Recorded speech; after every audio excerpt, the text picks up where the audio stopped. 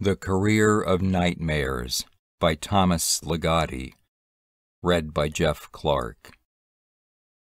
No one knows how entrance is made.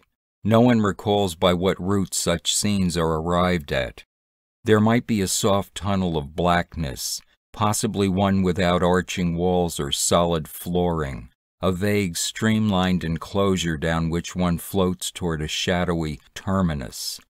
Then suddenly, unexpectedly, a light flares up and spreads, props appear all around, the scenario is laid out and learned in an instant, while that ingress of blackness, that dull old tunnel, is forgotten. On the other hand, perhaps there is no front door to the dream, no first act to the drama. A gallery of mannequins abruptly wakes and they all take up their roles in mid-speech, without a beginning to go back to. But the significant thing is not to begin, but to continue, not to arrive, but to stay. This is the founding condition, the one on which all others are grounded and raised. Restriction, incarceration is the law of the structure. And this structure, an actual edifice now, is a strange one. Complete in itself, it is not known to be part of a larger landscape, as if perfectly painted mountains had been left without a lake or sky on a wide white canvas.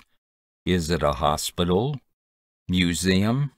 Drab labyrinth of offices? Or just some nameless institution? Whatever it may be like outside the building, inside, for those who have important business there, it feels very late, as if time has run out and a crucial appointment has been missed. In which room was it supposed to take place? Is this even the right section of the building, the correct floor? All the hallways look the same without proper lighting or helpful passers-by, and none of the rooms is numbered. But numbers are of no assistance. Going from empty room to empty room is futile.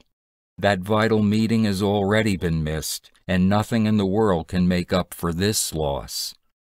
Finally, a kind of climax is reached in the shadows beneath the stairway, where one has taken refuge from the consequences of failure. And within this apparent haven there is an entirely new development.